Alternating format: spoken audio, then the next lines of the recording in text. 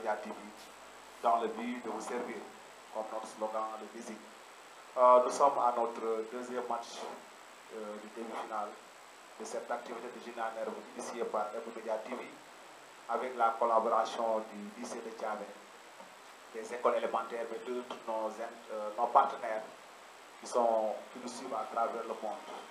Et aujourd'hui, notre demi-finale va opposer deux équipes qui ont mérité leur qualification, à savoir l'équipe de Mag-Dann, qui est désignée équipe A, composée de mademoiselle Mag-Dann, qui est en classe de 3e, mademoiselle Nawandjaï en classe de 4e et mademoiselle Dabandjaï en classe de 4e. Mais aussi notre équipe, l'ASC Pastéf, désignée comme équipe B, composée de M. Ibrahima Giran en classe de 3e, M. Lamindao en classe de 4e et M. Ousseinou Giran en classe de 3e. Donc, mesdames et messieurs, chers internautes qui nous suivent sur Média TV, nous allons démarrer cette activité par le français d'abord. Question français, c'est pour l'équipe A. On vous dit d'abord, relever les subordonnées relatives. Relever les subordonnées relatives. C'est noté sur 5 points.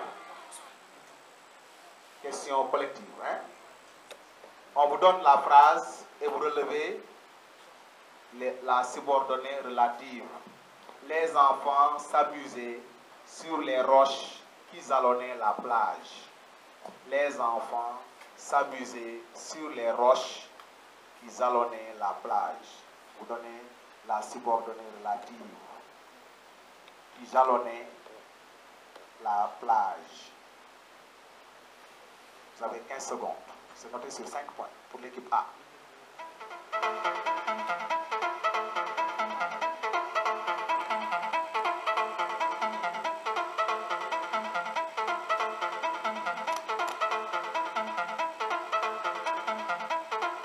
Adieu, si vous avez la réponse.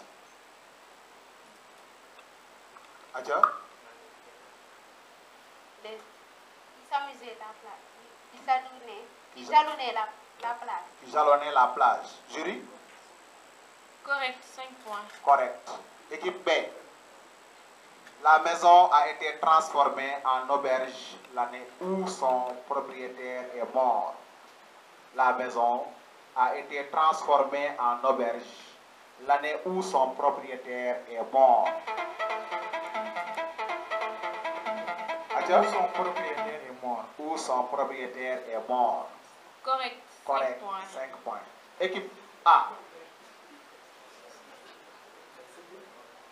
Je ne m'étonne plus de l'intelligence de cet élève dont les parents sont tous des ingénieurs.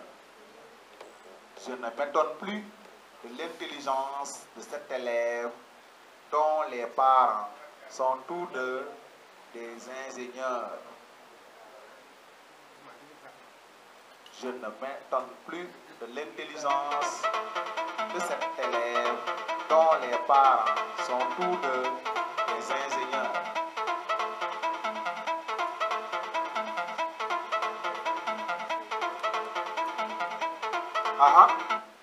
Dont les parents sont tous des ingénieurs. Dont les parents sont tous des ingénieurs. Jury? Correct, 5 points. Correct, 5 points. Équipe B. On ne peut pas vivre dans un monde où règne l'injustice. On ne peut pas vivre dans un monde où règne l'injustice. Où règne l'injustice. Correct, 5 points. Correct, 5 points. Exercice 2. Toujours français. Maintenant, je vous donne 3 phrases. Je vous donne 3 phrases. Équipe A, hein? Je vous donne 3 phrases. Et je vous donne les types de phrases. Vous allez relier chaque phrase à son type. D'accord? Première phrase. Ne sois pas surpris par la nouvelle disposition de l'appartement. Ne sois pas surpris par la nouvelle disposition de l'appartement. C'est la première question, hein? C'est la première phrase. La deuxième phrase, c'est bon? La deuxième phrase. Quelle merveilleuse sortie nous avions faite? Quelle merveilleuse sortie nous avions faite? La deuxième question, hein? La deuxième phrase, du moins. Quelle merveilleuse sortie nous avions faite? Et la troisième et dernière phrase, le journal n'est pas encore paru. Le journal n'est pas encore paru. Le journal n'est pas encore paru. C'est la troisième phrase, hein? Ok. Maintenant, je vous donne les types de phrases. Phrase, l'une d'elles, elle est exclamative. L'autre, elle est impérative, passive, négative. Et l'autre, impérative, passive, négative. Et l'autre, phrase interrogative, négative. C'est les trois types. Vous allez me dire, chaque phrase correspond à quel type? La première, la deuxième, la troisième.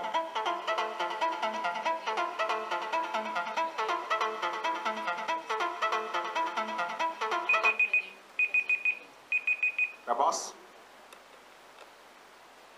Adieu.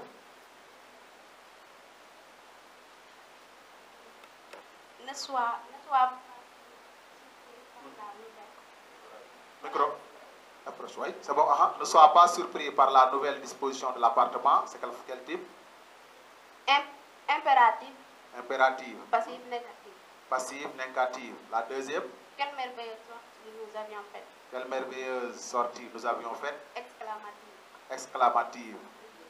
Pas encore paru. Le journal n'est pas encore paru. Interrogative. Interrogative, négative. Jury? Correct. Correct. 5 points. 3 points. C'est combien? 5 points, hein? Ok. Équipe B. La première phrase, c'est une curieuse histoire que l'heure est arrivée. C'est une curieuse histoire que l'heure est arrivée. Deuxième phrase. Ne soyez pas insolent. Ne soyez pas insolent.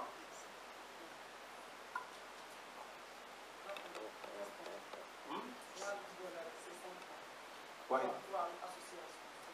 C'est 15 points. Donc chaque bonne réponse, c'est 5 points. Ça fait 15 points. Ok. La troisième. Je donne la troisième phrase. Je n'y retournerai plus avant l'automne. Je n'y retournerai plus, pas avant l'automne. Je n'y retournerai pas avant l'automne. C'est bon. L'automne. C'est bon? Ok. On nous dit phrase impérative négative. Impérative négative. L'autre c'est phrase déclarative négative. L'autre c'est déclarative emphatique. C'est bon?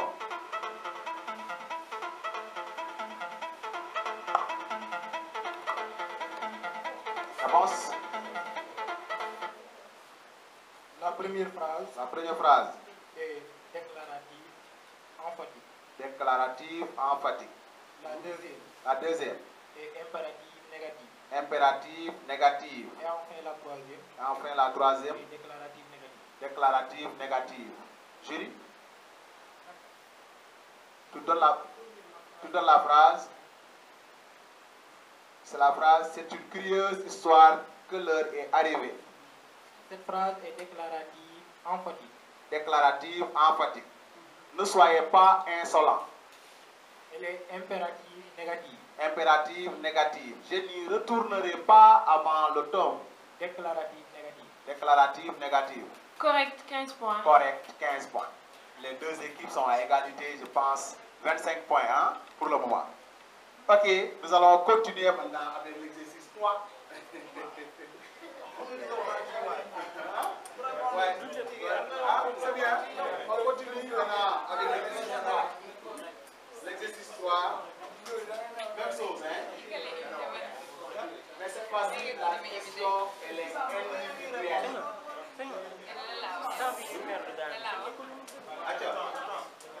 C'est bon? Elle est collective. Je m'excuse. Elle est collective. C'est pas toujours, hein? Encore, on vous donne.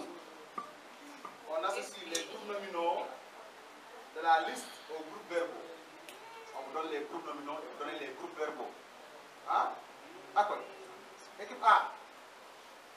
Je vous donne Marie et moi.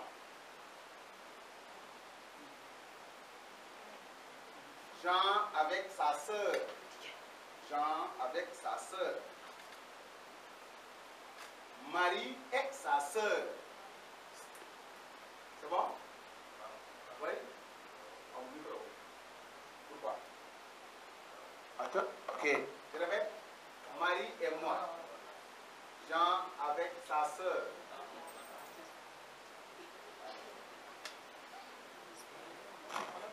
C'est bon? Adieu. Ok, mon technicien, on va. Adieu. Marie et moi, Jean avec sa sœur, Marie et sa sœur, Jean et toi. C'est les quatre, hein? Jean et toi. Jean et toi. Maintenant, je vous donne les groupes verbaux. Premier. Être parti pêcher. Être, pardon, c'est être parti pêcher. Être parti pêcher. Deuxième, sont partis pêcher. Le troisième. Premier, être parti pêcher. Deuxième, sont partis pêcher. Troisième, sont partis pêcher. Maintenant, sont partis pêcher. Et quatrièmement, sont partis pêcher. Et seulement pour éclaircir, sont partis pêcher. L'un, parti s'écrit avec IS. Oui.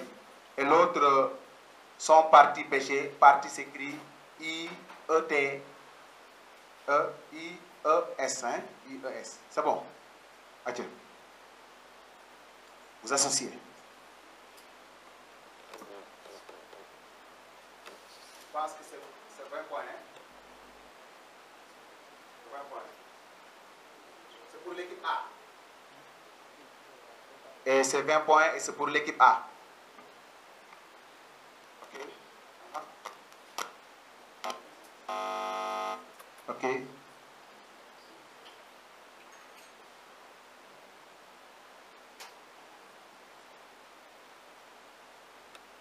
Réponse?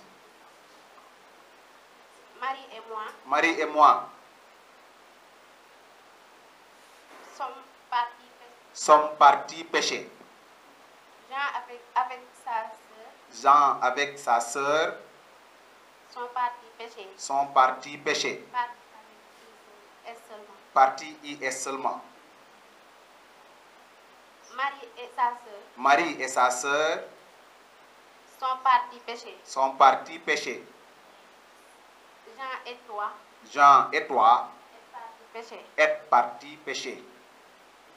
Jury? Correct. 20 Correct. points. 20 points. Équipe B. Adieu. Marie comme Jean. Marie comme Jean. 2. Marie et toi.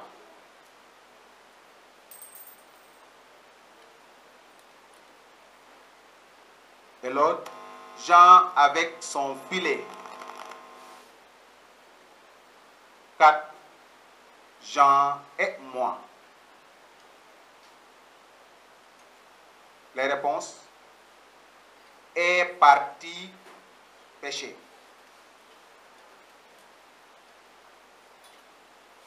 Parti avec IE. L'autre est parti pêcher. Parti I seulement.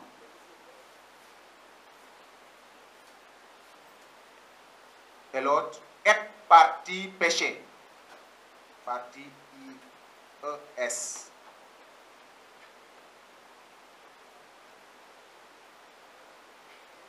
Et l'autre sont partis pêcher.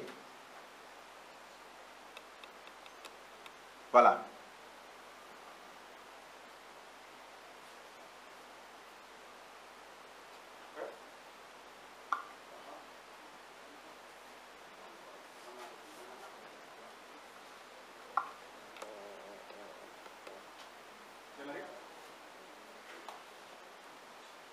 Réponse?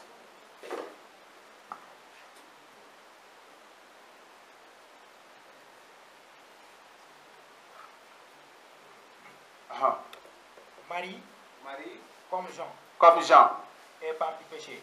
est parti pêcher. Parti s'écrit Parti s'écrit avec IE à la fin. I, ouais, à la fin.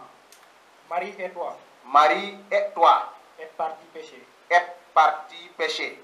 Jean avec son filet Jean avec son filet est parti pêcher. est parti pêcher.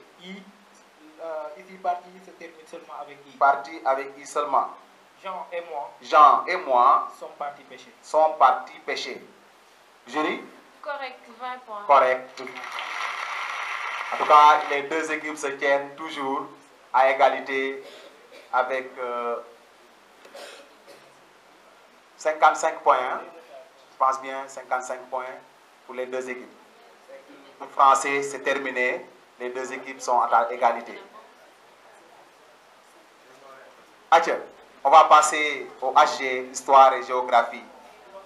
Et maintenant, public, vous êtes là pour encourager ces braves élèves. Et c'est point sur point. Le nombre de points, ils ont trouvé toutes les questions. Et ça montre le niveau de ces deux équipes. Ah, je l'avais dit tout à l'heure, cette demi-finale s'annonce déjà. Merci. Et nous allons passer au HG. D'abord, histoire pour l'équipe A. La première question, équipe A, c'est bien? On peut partir? Jury? Public? Adieu. Histoire. En quelle année est né Alioune Sitoé Diatta? En quelle année est né Alioune Sitoé Diatta?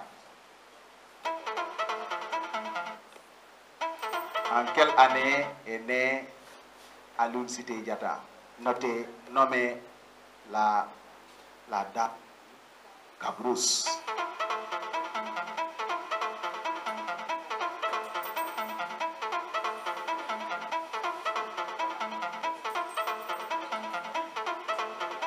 Acha? Équipe? Ok, donnez la réponse. Jury? Non. Non. Réplique. Réplique? Alioune Sitoé Diatta est né en 1920. Alioune Sitoé Diatta est né en 1920. Correct, 4 points. 4 points. Par vrai ou par faux? Par vrai ou par faux? Acha? El Hadj Omar Tall est un résistant pacifique. Équipe B, hein? Vous répondez. El Hadj Omar Tall, vous répondez par vrai ou par faux. El Hadj Omar Tall est un résistant pacifique. C'est faux. C'est faux. Jury? Correct. Correct. Équipe A, vous répondez par vrai ou par faux. Cheikh Ahmadou Bamba, radiyallahu ta'ala anhu, est un résistant armé. C'est faux. Correct, 4 points. Qui est à l'origine de l'extermination des Juifs? à l'origine de l'extermination des Juifs? Des Juifs, oui. L'extermination des Juifs. Le massacre des Juifs. Oui. C'est l'extermination des Juifs. C'est qui est à l'origine? C'est Moïse. Moïse. Réplique, jury?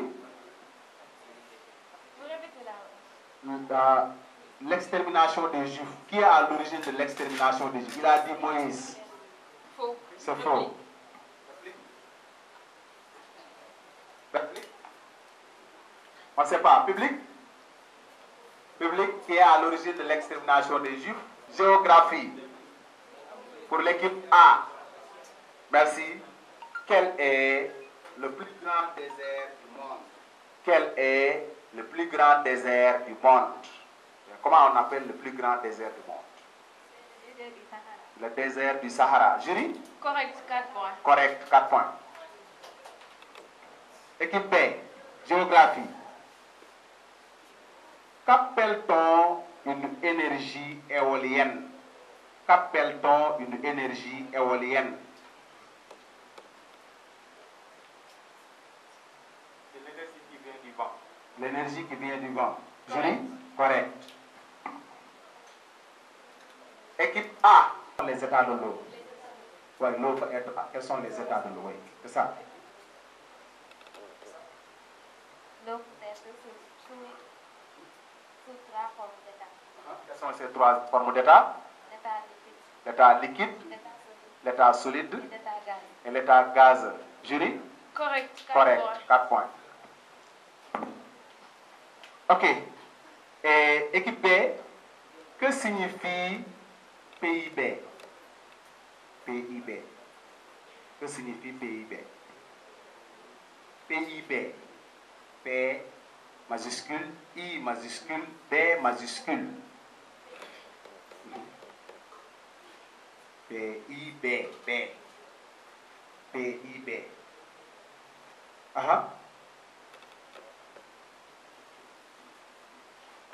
La même? C'est produit. Produit. Intérieur.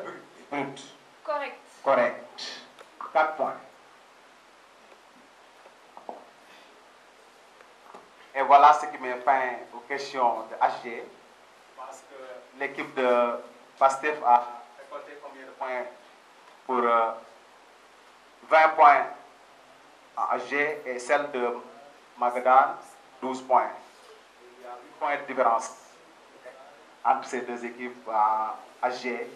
Et au total, Pastéf a 75 points et celle de Mag-Dann a 67 points. C'est bon? Attention. Okay. Donc, on va continuer en anglais. Okay. Anglais, English. English woman or Englishman. Hein? Ici, c'est English woman, hein? Ou English girl. Ici, c'est Englishman. Yes. Merci beaucoup à M. Gay et tous les professeurs du lycée de Tiamen qui nous suivent à travers M-Media et qui nous accompagnent. Et tous ces étudiants qui suivent la filière anglaise.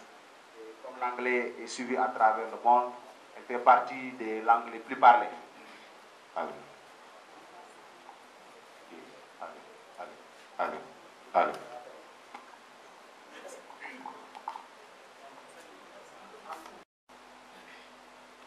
La première question, on dit turn into the passive voice.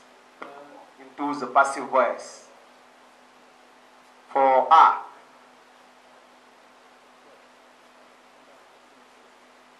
Awa didn't understand the lesson.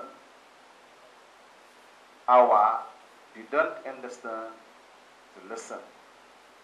Yes, for Mag-Dann. Passive voice. You turn for passive voice. Mag-Dann.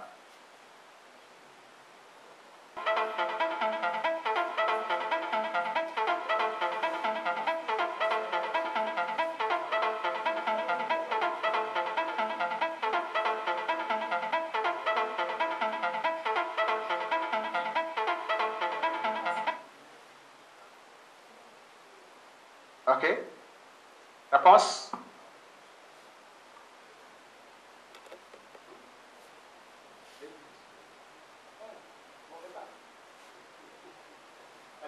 Because the lesson wasn't big be understood understood by our by our jury. Réplique. Réplique.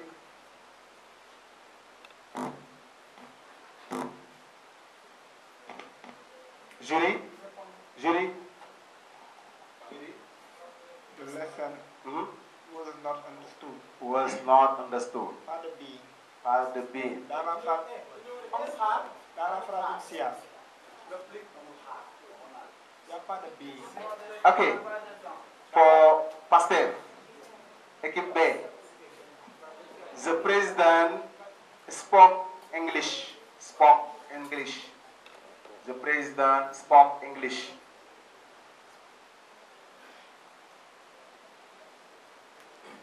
The president spoke English.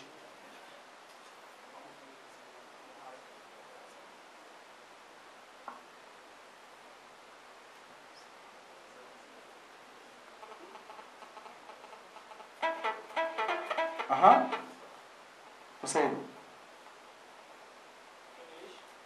English Was spoken by the president. Correct. Correct. For how many points? 4, eh? Okay. Point. Okay. For B, E, we have closed the door. We have closed the door. Hello. Okay.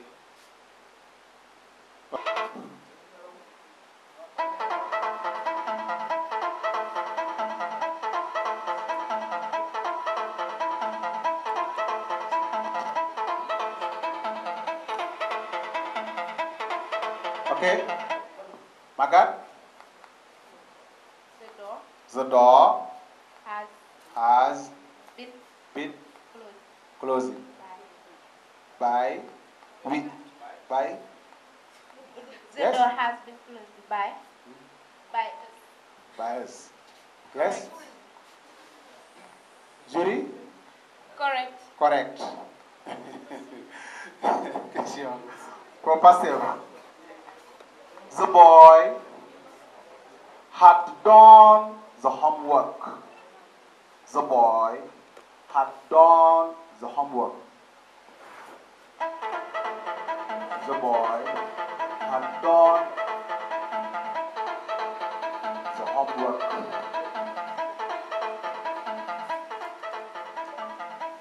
The boy had done the homework.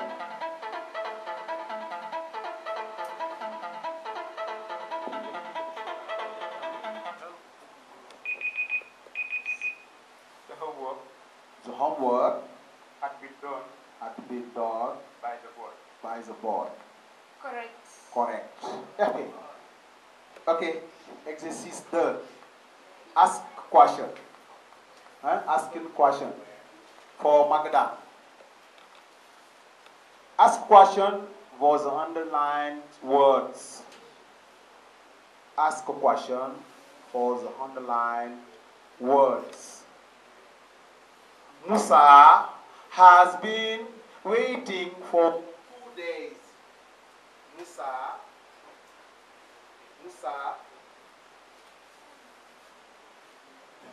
How many days How many days has Musa has Musa been waiting? Réplique. Repeat. How long How long has Musa has Musa been waiting? Correct. 4 points. Correct. 4 point. For Pastéf. Okay. Modu comes to school twice a day. Twice a day, yes. Musa comes to school twice a day. Okay?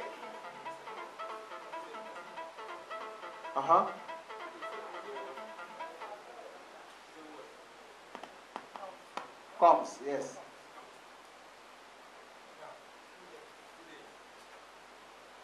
No, le verbe no. Le verbe. Le verbe. Musa comes, yeah, to school twice a day. Yes, the verb that what's the verb? Yes? Uh-huh. How often does Musa come to school? Correct. Correct. For Pastéf. For Mag-Dann. My father's bag cost 20,000.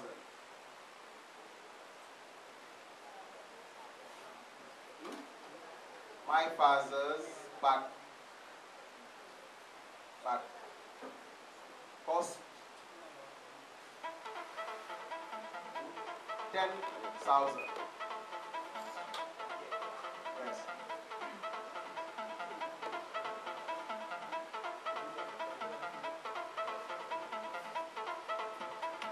My father's bag cost 10,000.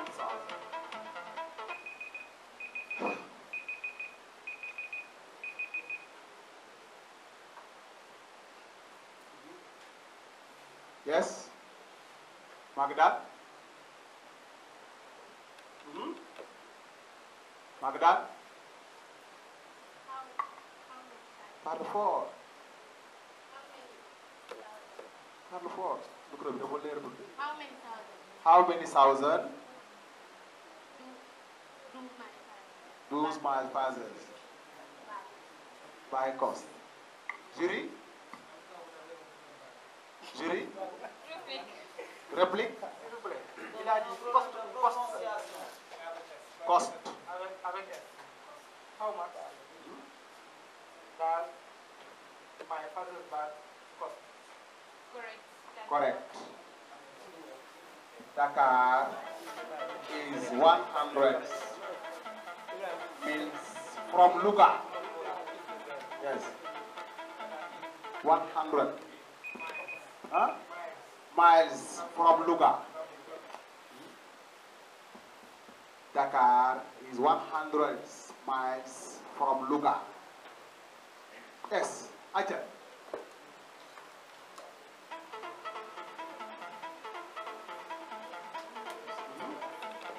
How far? Yeah. Repeat. Dakar. Huh? How far How far is Dakar is Dakar from Luga? from Luga? Correct. Correct, 4 points. Ok, on va passer. Find the ordinal numbers. I tell you the numbers in French, you tell in English. Yes, eh? For A, eh? Mag-Dann. 31. How is how following numbers in English? 31.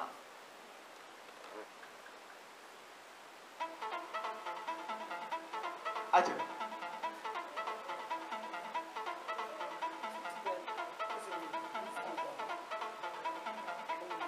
Uh-huh. 31. Correct. Correct. For A, B, Pastéf. 22. 22. 22. Jury? Correct. Correct, 4 points. For Mag-Dann, 51e. 51e. 51e.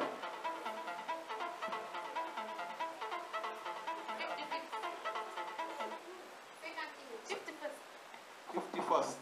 Correct. Correct. For Pastéf, 63e. 63e. Pastéf.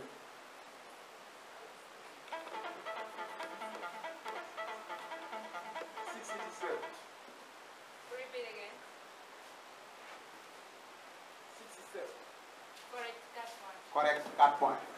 For Mag-Dann, 1235. 235. Adieu. Mag-Dann. Monsieur Diaye, merci encore. Merci de l'accompagnement. On dérange, hein? Mais merci de la compréhension aussi. Merci d'être à la hauteur parfois. Et c'est très difficile. Et c'est difficile d'être à la hauteur aussi, hein?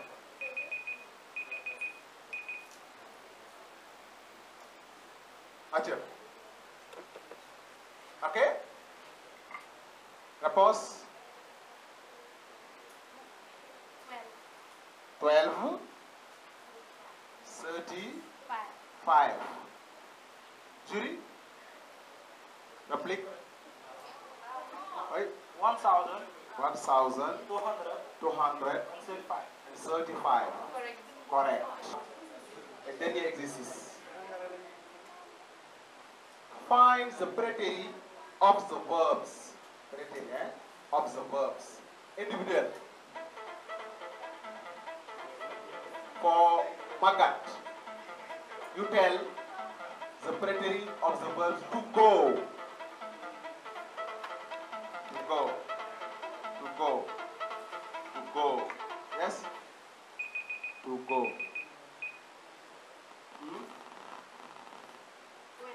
To went. Went, yes, huh? Correct. Correct. For Usaidu, to write. Wrote. Correct. Correct.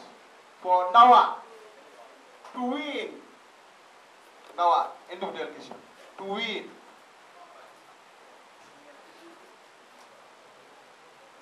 To win. The predicate of the verb to win. Win. Win. Replique. Replique for Lamin. Eaten. Return. For Lamin. To know. New. New. Correct. Correct. And for Yasin. To understand. Understood. Correct. Correct. And Ibrahima. To cost. Cost. Cost. Correct. Correct. Yes. That's the final of English. Le score encore s'évolue. Je pense qu'il y a une nette domination de l'équipe de Pastéf. Et 87 pour l'équipe de Mag-Dann. Alors les filles, ça reste encore les mathématiques. Ça reste encore la culture générale. Et ça reste encore la musique. Et je l'avais dit, l'essentiel c'est de participer.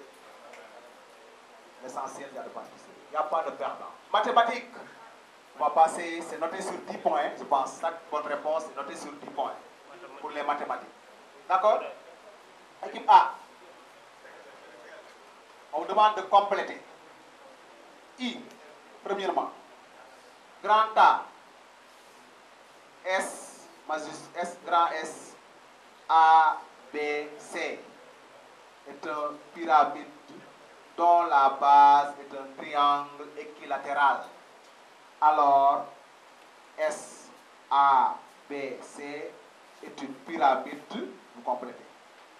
Je donne S, A, B, C, soit S, A, B, C, est une pyramide, hein? Est une pyramide dont la base est une pyramide dont la base est un triangle équilatéral.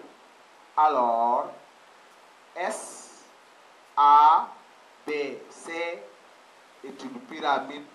On donne de demander le nom de cette pyramide. C'est quelle pyramide? Irrégulier. Irrégulière. Réplique. Réplique. C'est une pyramide régulière. C'est une pyramide régulière. Correct. Correct. 10 points. 10 points. C'est pas irrégulière, mais elle est régulière, Maga. Atcha. Maga, Pastéf. Tout segment joignant le sommet est un point du cercle de base. Tout segment joignant le sommet est un point du cercle de base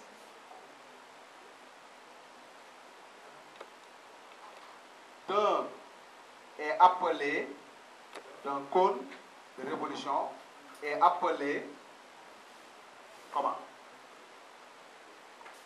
C'est une génératrice. Une génératrice. Correct.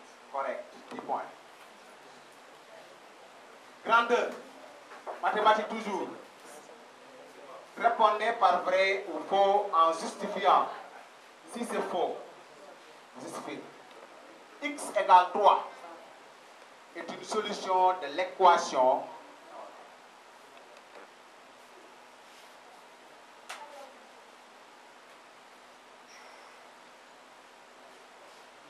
X plus 1 égale moins 1. Réponse? C'est Ah, faux. tiens, c'est faux. Pourquoi? Mhm. Si on remplace X patable. par, À 3. par 3, On ne trouve pas. on ne trouve pas moins 1. C'est pas la solution. Oui? C'est correct. C'est correct. Mais on pouvait dire aussi, c'est faux car l'équation a pour solution grand S égale l'ensemble vide ou n'admet pas de solution. Il y a des termes pour le désigner, mais on dit que c'est faux. Ok, 10 points. Équipe B. L'inéquation 2x au carré plus 1 inférieur à 0 n'admet pas de solution. 2x au carré plus 1, donc 2x au carré plus 1 inférieur à 0 n'admet pas de solution.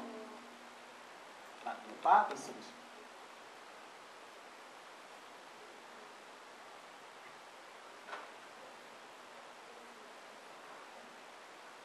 N'admet pas de solution. Répondez par vrai ou par faux. Générique.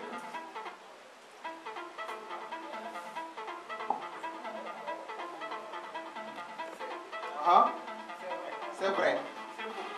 C'est faux.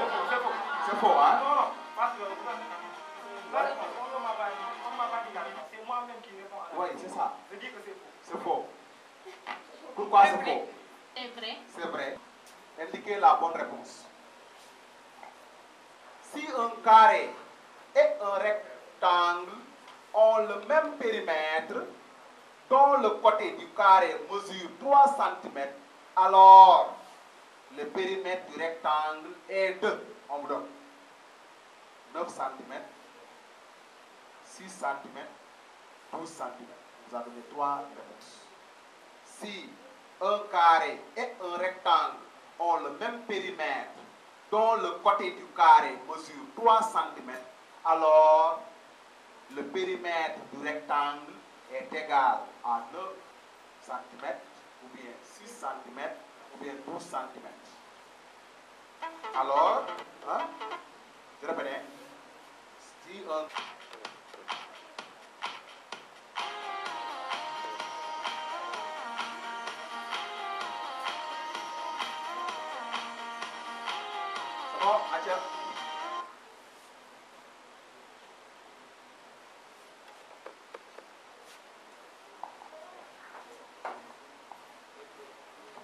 Atia, réponse? C'est 12 cm. 12 cm. Jury? Correct. Atia, pour Pastéf. Si un triangle équilatéral a pour côté x, alors sa surface mesure x au carré, ou bien 3x, ou bien racine de 3 sur 4 par x au carré. Si un triangle équilatéral a pour côté x, alors sa surface mesure x au carré, ou bien 3x, ou bien racine de 3 sur 4 x au carré. Racine de 3x au carré sur 4. Jury? Correct. 10 points. Adieu.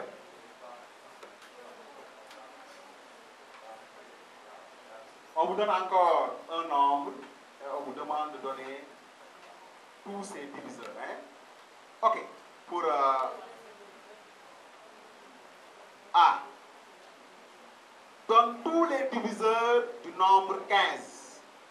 Tous les diviseurs de 15. Adieu.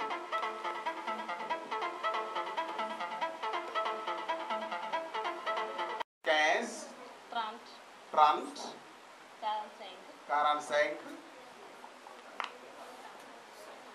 50, 50, 75,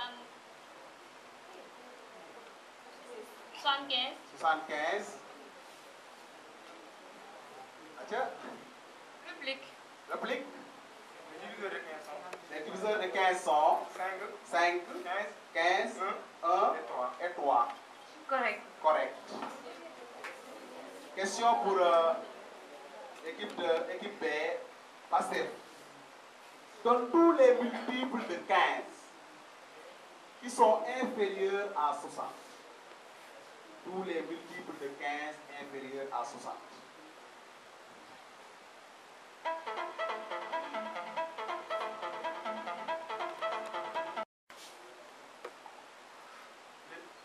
les multiples de 15 Les multiples de 15 inférieurs à 60 inférieurs à 60 sont 15, 15, 30, 30 45. et 45. Correct. Correct. Jury. Adja, pour l'équipe de Mag-Dann. Adja, on vous demande de calculer PMC de 24 et 12. Le PMC de 24 et 12. Adja.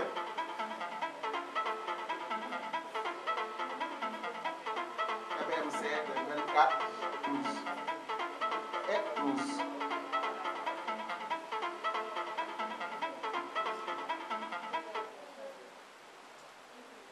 Comment appelle-t-on les êtres humains qui voyagent dans l'espace?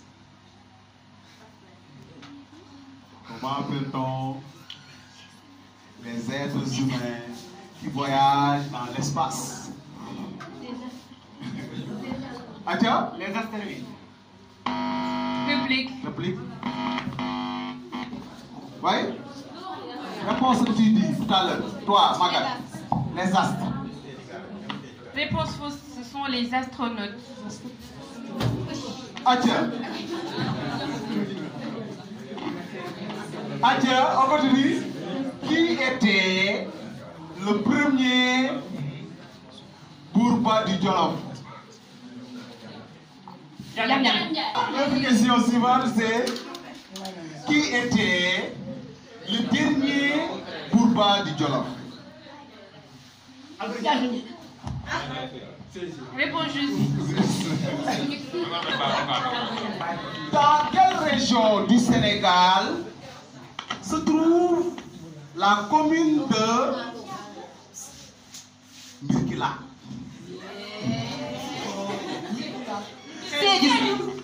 Saint-Louis. Hein? Réponse fausse. C'est en Fatick. Fatick, hein?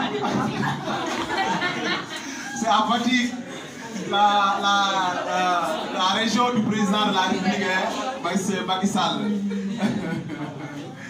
C'est à Fatick, hein? Donc nous saluons nos amis de Fatick et toute la région de Fatick. Attends, question suivante. Dans quel quartier de Dakar se trouve l'université Cheikh Anta Diop?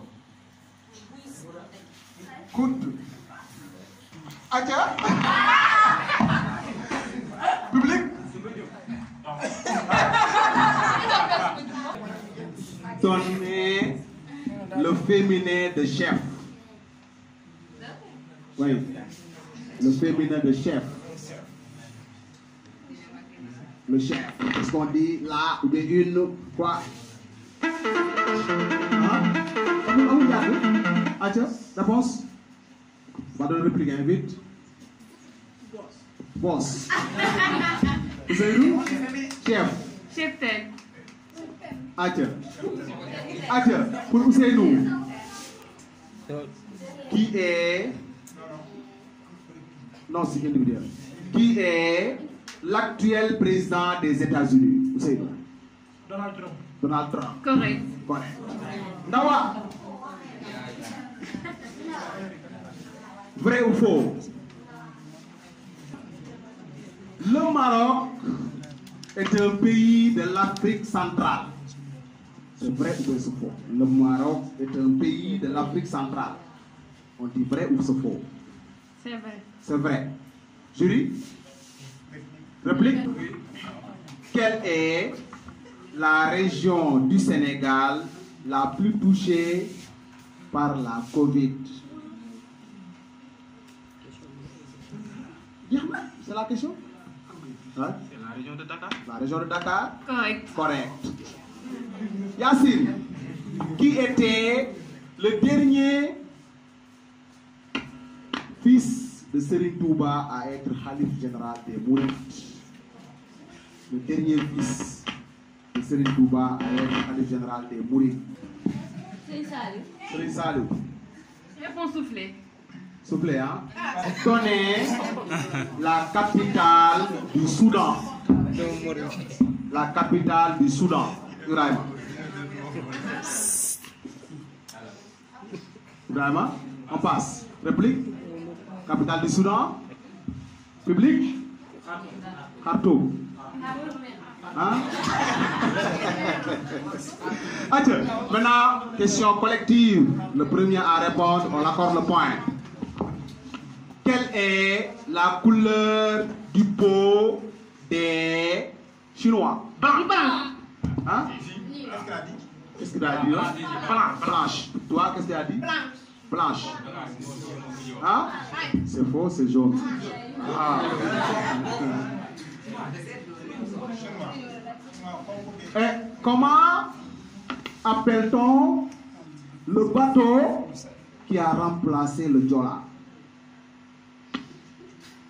qui relie Dakar à Ziguinchor? La raison naturelle. La Casamassaise. La Casamassaise. Réplique. La réplique. Hein? Public? Allez, si tu es Diata. Correct. Correct, là-bas. On marque 10 points pour le public. Ok. Comment appelle-t-on le personnage principal dans le roman qu'on appelle Une si longue lettre? Correct, là-bas.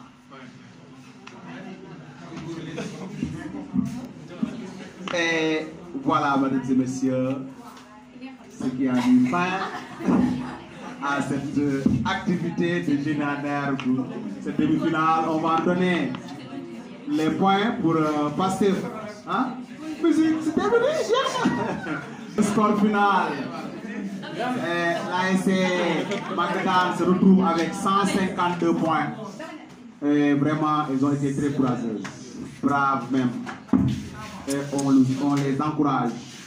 Et finalement, c'est l'équipe de Pastéf qui a 242 points. Bravo. Mais je dis aussi à leur accompagnatrice, merci encore mademoiselle Yaye. Vraiment, vous êtes là toujours. Hein? Nous vous remercions. Nous remercions aussi Daba, qui a participé à la première partie, mais la deuxième elle a été remplacée par mademoiselle Fatigué, hein? Mademoiselle Gué aussi, elle a accompagné l'équipe de Mag-Dann. Et tous les supporters qui sont là, tout le monde, on va clôturer en beauté et vous dire, Inch'Allah, la finale. Donc, ASC Diamono. Ayo, hein? Ayo, très bien, merci. Merci à tout le monde.